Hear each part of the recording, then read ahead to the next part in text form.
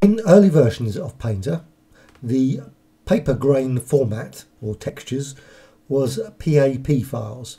Now the PAP files can only be read on PC or Mac. You would have to actually do some conversion. There was a conversion program utility to convert between the formats.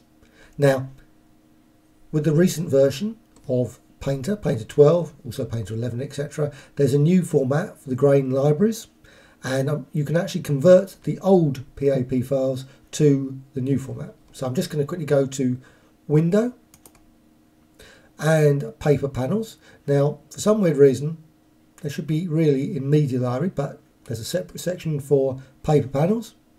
So I'm just going to go to Paper Libraries, and you've got a selection here. And I'm just going to go again to the right side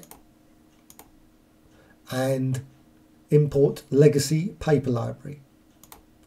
Now there's a number of these files on Graphic Extras. Of course there's many also on the web, and I'm just going to quickly find them. Corel and paper grains, and there's the PAP file, a number of PAP files. These are from graphicextras.com, grains collection. Now that's 173k, so I'm just going to open that file, open.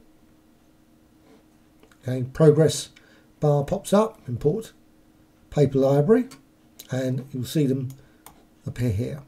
Now you can use paper grains throughout the program. You can use them with the brush tools, etc. Also with many of the other things like effects. So you can go to the apply surface texture, paper, and those sort of things.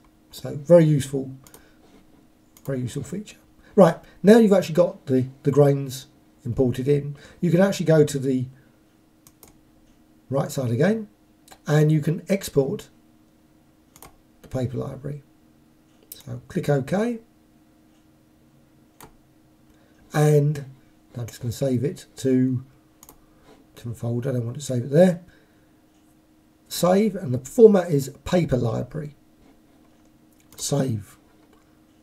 Now I just go back out again, export paper library, click OK, and the file form has gone down to 106.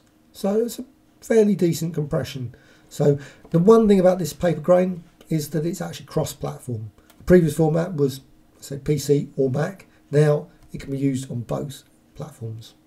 So very useful feature, and like I say, you can use it throughout Painter, which is even better.